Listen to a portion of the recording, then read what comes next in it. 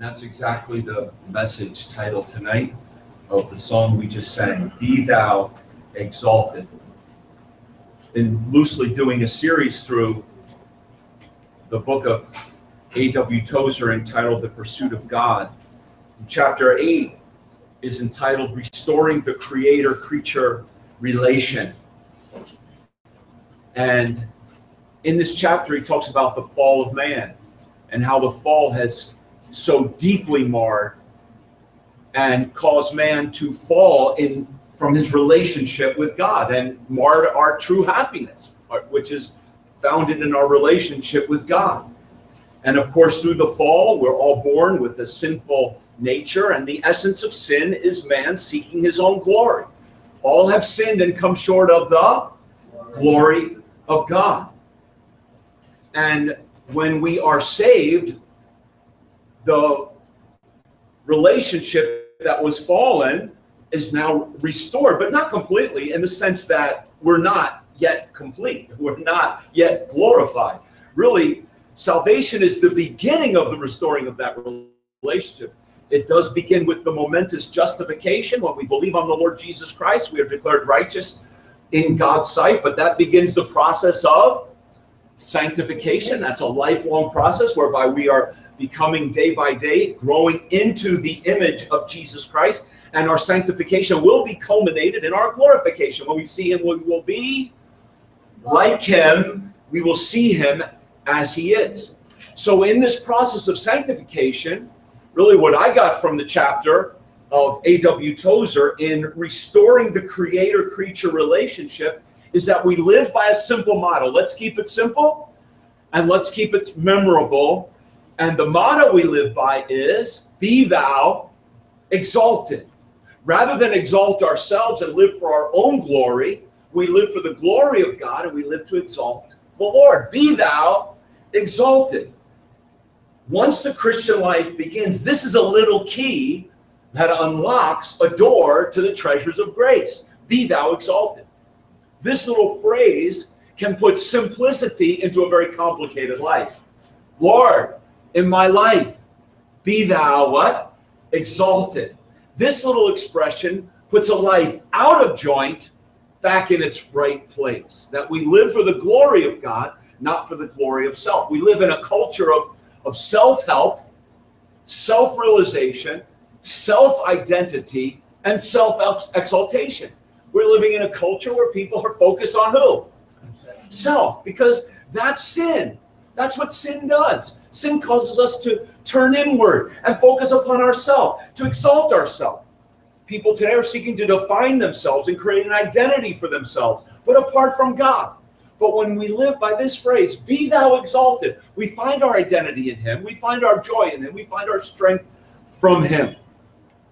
So we're going to look at Psalm 57. We're going to look at a number of scriptures, so it's more of a topical message tonight, following this theme of being exalted, God being exalted. But here we see it twice in this psalm, so we'll go to it. Psalm 57, verse 1.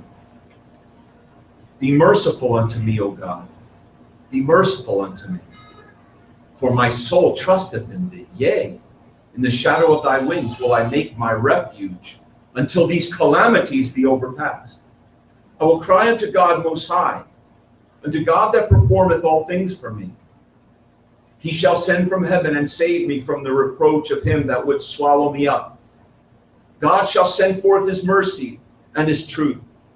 My soul is among lions, and I lie even among them that are set on fire, even the sons of men, whose teeth are spears and arrows, and their tongue a sharp sword. And let's read verse 5 together.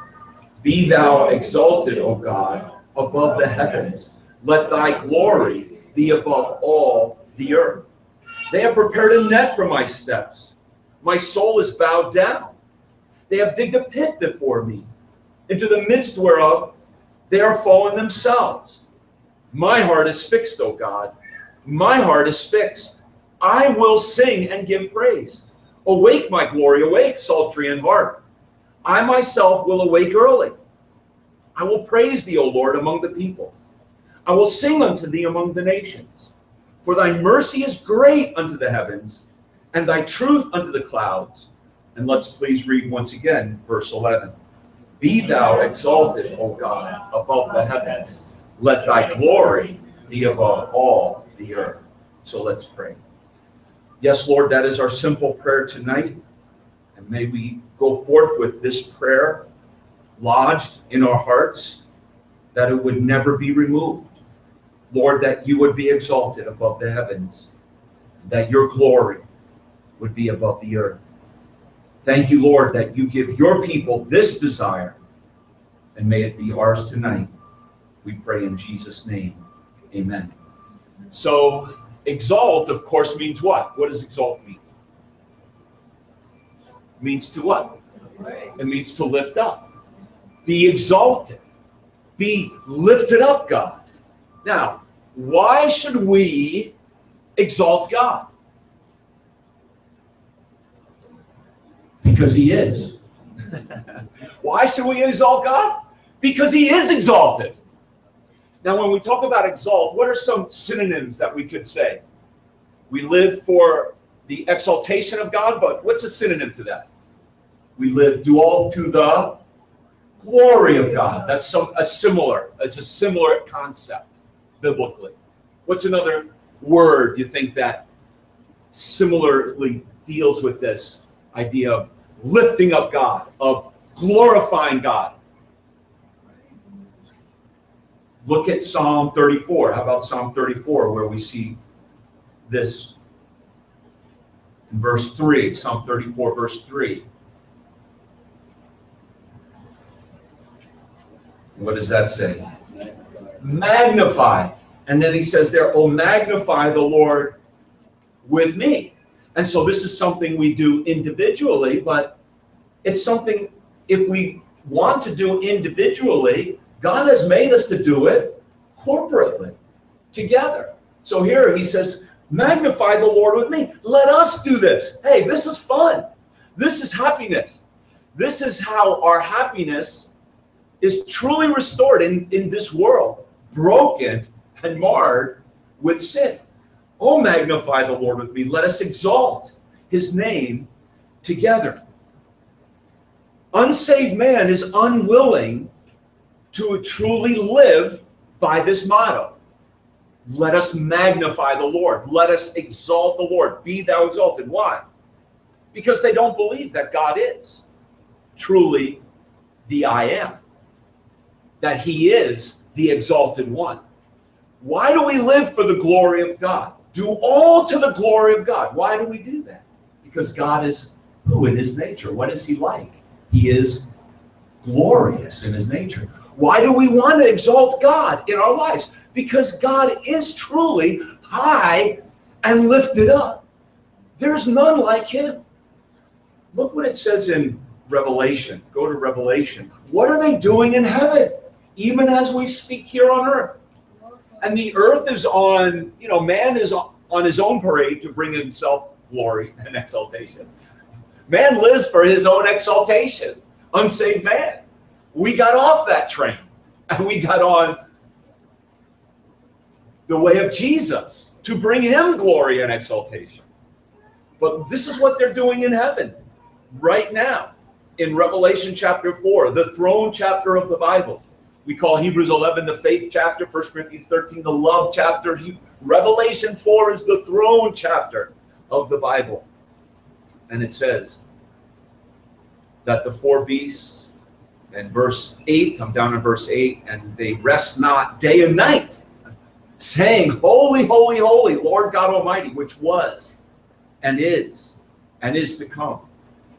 And when these beasts give glory, and what's that next word? Honor and thanks to him that sat on the throne. The 24 elders fell down before him that sat on the throne and worship him that liveth forever and ever. They cast their crowns before the throne, saying, and read verse 11 with me, please. It says, thou art worthy, O Lord, to receive glory and honor and power, for thou hast created all things, and for thy pleasure they are and were created. So we don't live to lift up ourselves. We don't live to magnify ourselves. We don't live to make much or glorify ourselves. We live to magnify the Lord. We live to exalt and lift up the Lord. We live to let others know that he is great, magnified. And the word here is honor. Thou art worthy, O Lord, to receive glory and honor. That word in the New Testament is a very interesting word. It's the idea of honor. When you honor something, you set a price. You set a value on someone or something. You honor. That's the idea of that word. So God is worthy of all honor. What price do you put on God? What price can we put on the honor of God? Is infinite. He is the I am. That is, he is eternal. He is self-existent. He is all-powerful. He is all-knowing, all-seeing. He loves us like no one can ever love us. He is the eternal God. He gives us the breath we just took. He created us. All things are here by him and for his glory and for his praise. And when we go back to Psalm 57, the psalmist says twice here, be thou exalted. And that doesn't mean his life is perfect. Actually, in Psalm 57, David's life is a disaster. This psalm was written when David was a fugitive. Who was trying to kill David? Saul. And so Psalm 57 describes a normal day in a fugitive's life, and there is no normal day in a fugitive's life. Every day is a day to just survive. Sleeping in caves, he's hunted, hounded, he's marked for death. Saul wants to kill him. Verse 4, who is his soul among? Go back to Psalm 57, please, Psalm 57. We're skipping around something. Who is his soul among? He's surrounded by who? Lions. They got their teeth out. What do they want to do to him? What are their teeth like? Spears and arrows. Does that sound like fun? This sounds like life and death. Every day is life and death. David's running for his life. Their tongue is a sharp sword. Look in verse 6. He's being hunted like a bird. They prepared a net for his steps. And you've seen little birds trapped in nets, or you've seen other animals trapped in those, traps where they just snap shut. And it's sad to see an animal, with its leg caught. I mean, you naturally feel for that animal. They're hunting David like that, like an animal. Now, in the midst of all this, though, what is David still saying? What is David still saying? Be thou exalted. In other words, David has set a price on the glory of God. He has set a value in his heart. And so even though his circumstances are terrible, he still values God more than all of the terribleness of his circumstance, and says, I'm going to exalt God no matter what. Be thou exalted. Magnified, glorified, honored.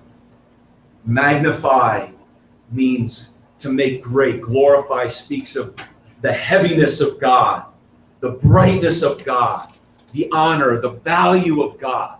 He is inestimable. His weight, there is no weight. He is infinite in all of his attributes. He is the I am. So how do we glorify God? We know that phrase, right? What 1 Corinthians 10:31. Whether therefore ye eat or drink or whatsoever ye do all to the glory of God. What is it to glorify God? It's kind of something we say and something we say, oh, I guess I'm supposed to do that, but it's how do you glorify God? How do you glorify God? Anybody want to say anything? Okay, by with our lips, praising him every day. No matter, is this a matter of how we feel? How was David feeling in Psalm 57? He says, they've prepared a net for my steps. My soul is bowed down. So was he feeling good? He wasn't feeling good. His soul was discouraged and depressed. Oh, I'm depressed and discouraged, so I can't magnify God. Is that true? No. He said the next word, but my heart is fixed. In other words, no matter how I feel, I will do this. I will sing praise. I will praise God. And I will awake early. I don't feel like going to church, but I will awake early and go to the house of God and magnify the Lord. I'm not going to let my feelings dictate my behavior. That's Bible. Oh, magnify the Lord with me. Let us exalt his name forever. So, be thou exalted. How do we glorify God? How do you glorify God? Okay, by praising him. How else? It's another way we glorify God. Okay, through obedience. All right, what kind of obedience? What kind of obedience? Look at do you need your body to glorify God? Do you need your body to glorify God? Can you glorify God outside of your body? No. So your body has to come along for the ride. That's just the way it is. You're material and immaterial. So if you're going to glorify God, guess what has to be a part of your bringing glory to God? Your body. Now, you say, I don't know what you're talking about, Pastor. That sounds weird. Well, look at 1 Corinthians chapter 6. And I believe what I just said is biblical. So we glorify God by obedience. And one of the ways that we definitely demonstrate obedience in 1 Corinthians chapter 6 is how? How do we so live? Look what it says. Who could read those verses, verse 18 through, just read, who's got verse 18? 1 Corinthians chapter 6, verse 18. Brother Bill? Flee ye fornication. Every sin that a man doeth is without the body. But he that committeth fornication sinneth against his own body. Okay. So we're going to obey God. What does that say? If we're going to obey God, what's the area of obedience there? Moral obedience. That we don't live for fornication. Does this world live for fornication? Can you glorify God and magnify God by living in adultery or by living in fornication? No. And don't think that fornication is a problem now, but in Bible days they didn't wrestle with it. No. Read all of Paul's lists of sins, and basically every list of sin always begins with fornication, adultery, lasciviousness, inordinate affection, all moral sins. Then, now, throughout time, because man lives for his own pleasure, and unsaved man replaces the ultimate pleasure found in God with just the pleasure of sin for a season. So then what does the next verse say? Verse 19. Let's just read verse 19 and 20 together, 1 Corinthians 6. What? Know ye not that your body is the temple of the Holy Ghost, which is in you, which you have of God, and you are not your own? For you are bought with a price. Therefore glorify God in your body and in your spirit, which are God's. So glorify God by your obedience, by living a life separated and holy to the Lord. There's many ways we can glorify God. Look at John chapter 14 and verse 13. Please, John chapter 14, verse 13. And this is a prayer meeting. So how can we glorify God? Well, through prayer. John chapter 14, please read with me verse 13 and 14 of John 14. And whatsoever you shall ask in my name, that will I do, that the Father may be glorified in the Son. If you shall ask anything in my name, I will do it. So our heart in prayer is that God is glorified through Jesus Christ, that God answers our prayers, and men will see his greatness, his power, his glory, even through our prayers. We glorify God in prayer. We glorify God by soul winning. We glorify God by sharing our testimony. There's so many ways that we can glorify God. So be thou exalted, Lord. Even in the midst of my problems, I will give you praise and glory. Be thou exalted, Lord. Look at Psalm. Go to Psalm 21 and verse 13. Psalm 21. You know how God could be exalted? In your profession, in your work. Psalm 21 is really the Psalm of the king. And David is the king. And David is writing this as a king in his culture and throughout Bible times as well, and even into New Testament times. Who did kings often thought they were? They were God. They demanded worship. Even some so-called leaders today. Probably the leader of North Korea has definite images of him being some form of deity, but Roman Caesars of the past definitely did, and probably kings in the days of David. But here, David the king said, I will exalt you, my king. David knew he was a king under the King of Kings. And he says in Psalm 21, the king shall joy in thy strength, O Lord, and in thy salvation. How greatly shall he rejoice. So he says, I'm going to rejoice not in my profession, not in me being the king. I'm going to rejoice in the Lord's salvation, that he is the king. And how does this psalm end? We won't read the whole psalm. But David simply saying, I'm going to exalt God in my profession. So again, whatever your work is, whatever you do during the day, so-called from 9 to 5, exalt the Lord. Be thou exalted, O Lord. Let others see your glory, your greatness, and receive honor.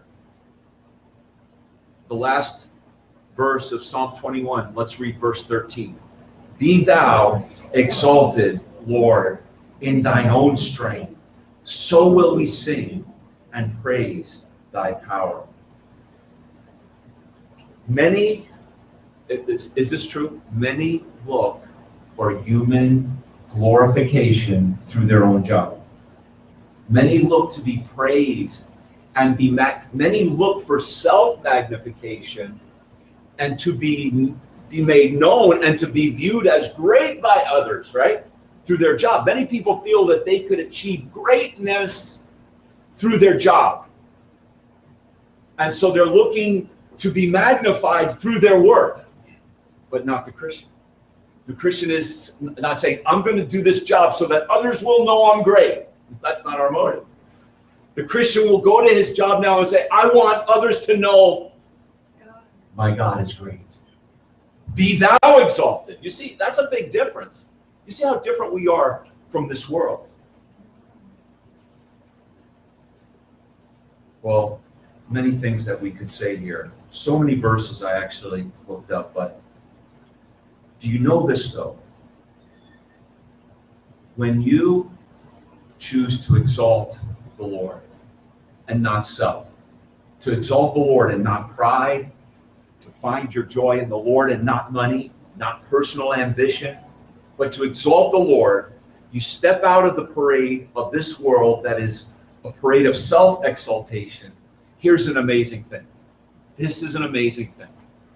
And the amazing thing, it's in the Bible, so go to 1 Samuel chapter 2, 1 Samuel chapter 2.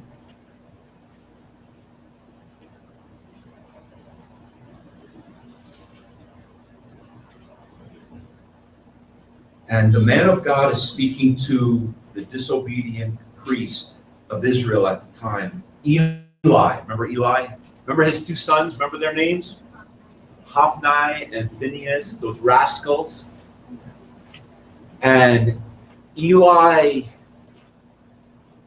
and well, especially his sons, took their father's profession to magnify themselves. And then Eli did not rein them in and he did not discipline them. And the man of God comes to Eli with this very strong rebuke in 1 Samuel chapter 2 and verse number 30. 1 Samuel chapter 2, verse 30. Wherefore the Lord God of Israel said, I said indeed that thy house and the house of thy father should walk before me forever. But now the Lord saith, be it far from me. For them that honor me, I will honor. And they that despise me shall be lightly esteemed. So question, did Eli and his sons honor God or lightly esteem God? They lightly esteemed him. And then basically what happens after this is very shortly after this, Eli is going to be dead. His sons, Hophni and Phinehas, are going to be dead. One of their sons that was born is going to also be called Ichabod. The glory is departed. And so God brought judgment upon Eli and his house. But here's the amazing thing. God says, them that honor me, I will what? I will honor. You highly esteem God. And the word honor actually in the Hebrew is the same word glorify. Honor and glorify is the same word kabod. God saying, those who glorify me, God says, I will glorify that person. Isn't that amazing? Did you know that? The one who exalts the Lord will be exalted by God, not by man. Now we don't say I'm going to exalt the Lord so I could be exalted. No. We exalt the Lord because he is worthy. We magnify the Lord because he is glorious. We live to honor God because he is all honor. But the amazing thing is, God says, this is what God says, them that honor me, I will honor them. Isn't that amazing? Isn't God good? Look at Psalm 91. Similar idea. Just going to look up a few verses here. So be ready. Get your Bibles. Get your cell phones, whatever you're looking at here. But we're going to look up a few verses about this. Look at Psalm 91 and verse 15.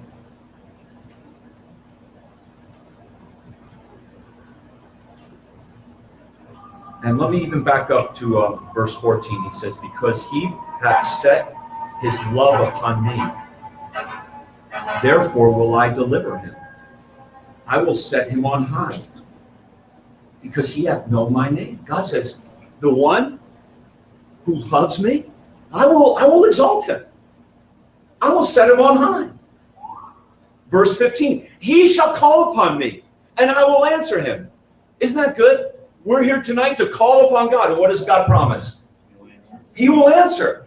And then he says, I will be with him in trouble. Anybody have any trouble tonight? Okay.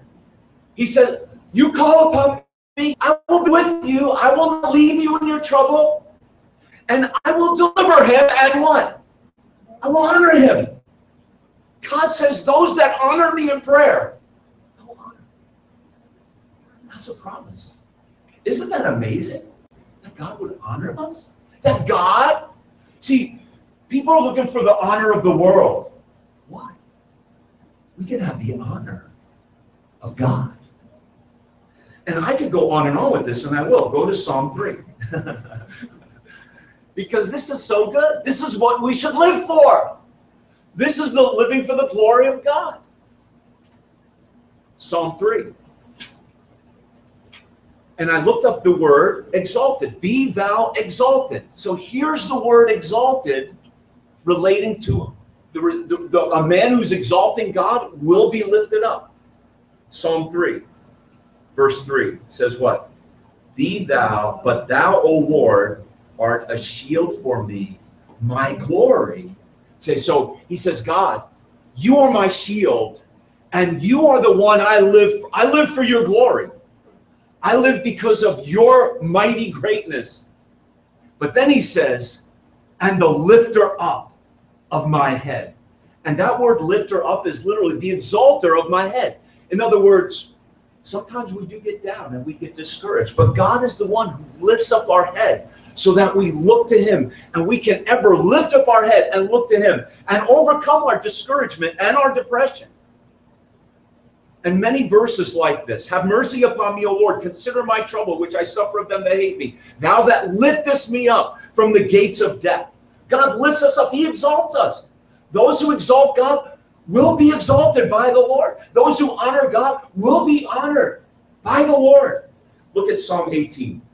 Please, Psalm 18 and verse 46.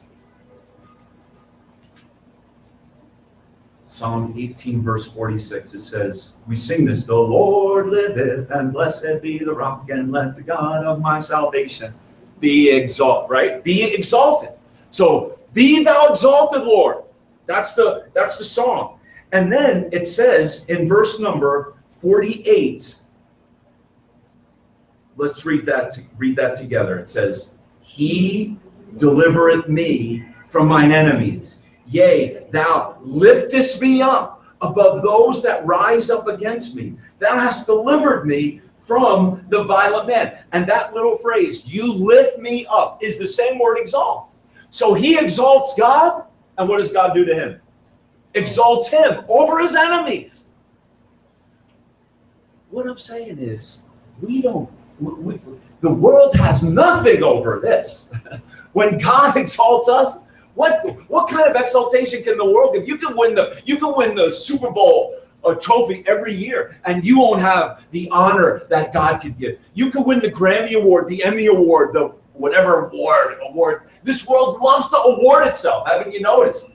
And the awards of this world are highly esteemed in this world, but the greatest reward to live for is to live for the glory of God, and then he will exalt us to be with him. Jesus said, go to the New Testament just for a few verses here. Look what Jesus said in John chapter, what's that verse? 12, John chapter 12.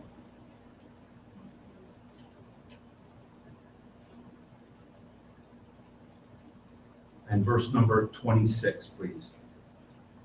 John chapter 12 and verse number 26. Read that verse with me together, please. It says, if any man will serve me, let him follow me.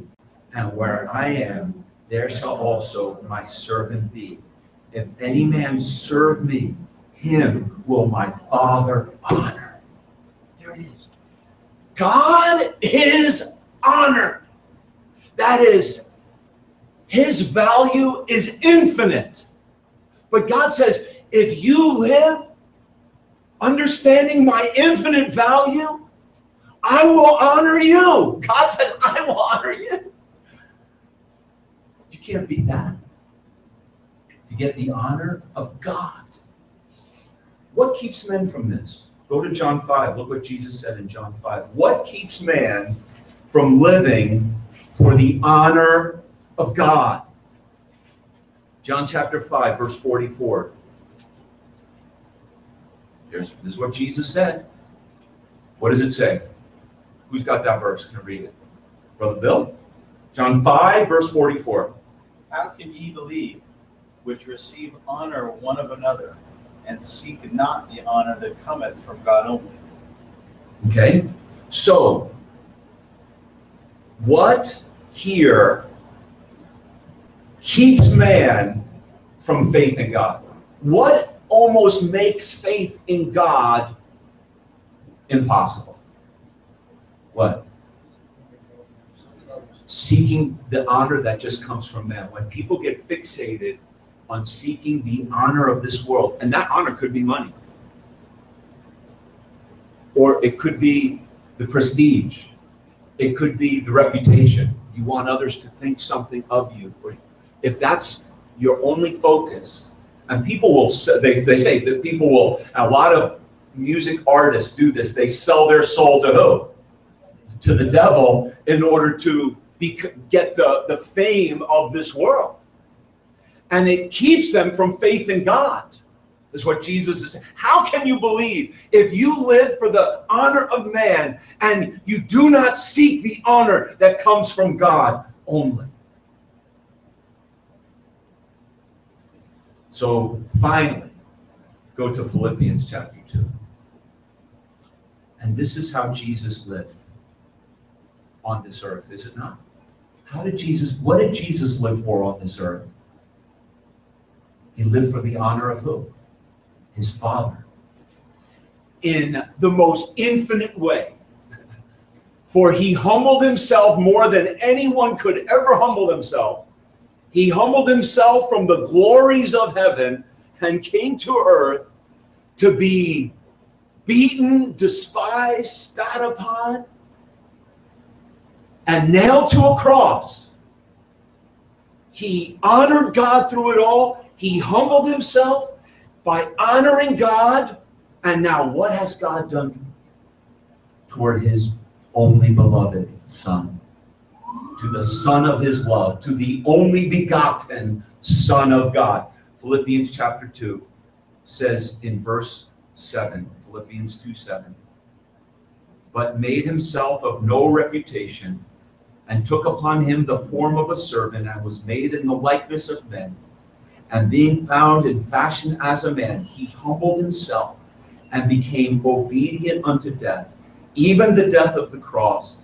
Wherefore God also hath highly exalted him, and given him a name which is above every name, that at the name of Jesus every knee should bow, of things in heaven, and things in earth, and things under the earth, and that every tongue should confess that Jesus Christ is Lord, to the glory of God the Father. And so, beloved, this is why we're here tonight, to humble ourselves and bow our knee to the name of Jesus Christ, whose name is above every name.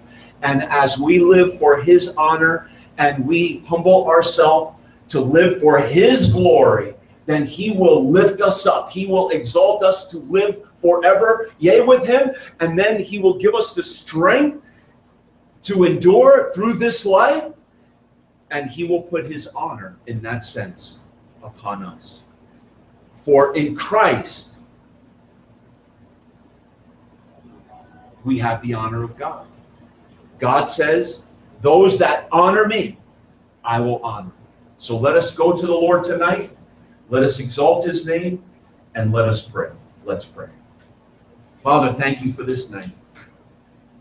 Oh, Jesus Christ, we thank you that you went to the cross and you fixed a price on our value, which was your precious blood. I often think, Lord, you overpaid for me. Not worth that price. But Lord, you fixed a price on the soul of every one of us.